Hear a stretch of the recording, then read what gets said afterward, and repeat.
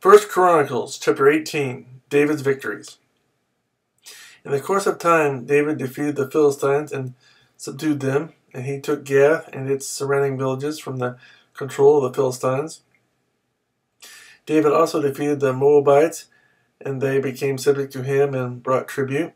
Moreover, David fought Hadadezer, king of Zobah, as far as Hamath, when he went to establish his control along the Euphrates River. David captured 1,000 of his chariots, 7,000 charioteers, and 20,000 foot soldiers. He hamstrung all but 100 of the chariot horses. When the Arameans of Damascus came to help Hadadezer, king of Zobah, David struck down 22,000 of them. He put garrisons in the Aramean kingdom of Damascus, and the Arameans became subject to him and brought tribute. The Lord gave David victory everywhere he went. David took the gold shields carried by the officers of Hadadezer and brought them to Jerusalem. From Tebah and Kun, towns that belonged to Hadadezer, David took a great quantity of bronze, which Solomon used to make the bronze sea, the pillars, and various bronze articles.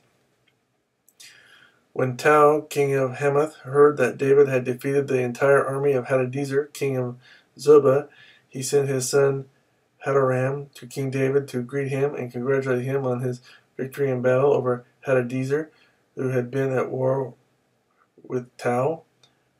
Hadoram brought all kinds of articles of gold and silver and bronze. King David dedicated these articles to the Lord, as he had done with the silver and gold he had taken from all these nations, Edom and Moab, the Ammonites and the Philistines and Amalek. Abishai, son of Zeruiah, struck down 18,000 Edomites in the valley of Salt.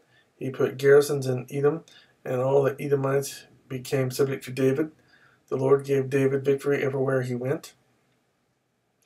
David's officials. David reigned over all Israel, doing what was just and right for all his people. Joab, son of Zeruiah, was over the army. Jehoshaphat, son of Heled, was recorder. Zadok, son of Ahitub, and Amalek, son of Abathar, were priests.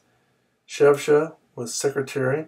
Benaiah, son of Jehodiah, was over the Kerethites and Pelethites, and David's sons were chief officials at the king's side.